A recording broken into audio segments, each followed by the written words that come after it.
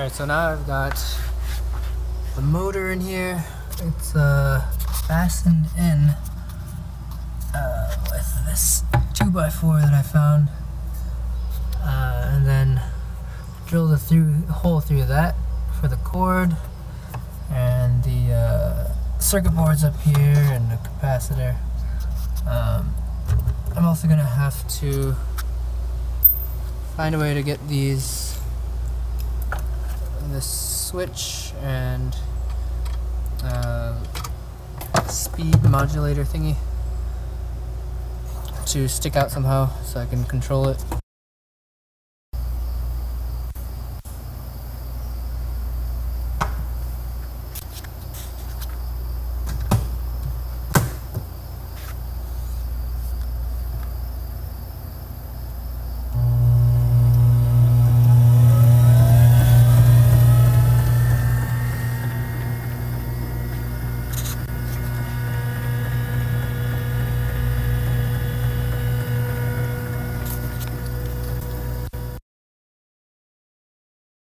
Been quite a while since I last used the video camera while I was working on my potter's wheel. I just totally forgot to record, but yeah, it's done pretty much.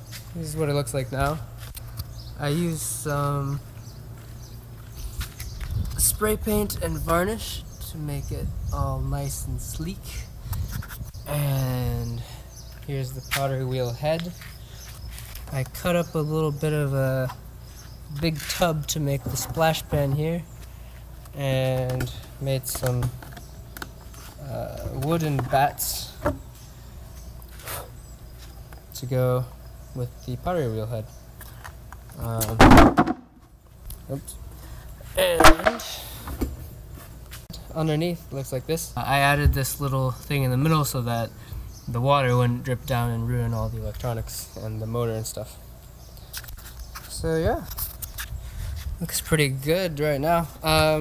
Pretty much looks like a wood burning fireplace that you would see inside a house, except of course that the inside is gears and motors. I might fix up the inside to look a little nicer, but that's pretty much it. And also, I got some bare wires in here. I'm gonna cover those up and make those waterproof. Yeah, that's pretty much it though. I'm excited to start using this. It's gonna be pretty great. I'm gonna take this back to Maryland and set it up at my studio, and that's probably where I'll see you next. Yeah. Thanks for watching.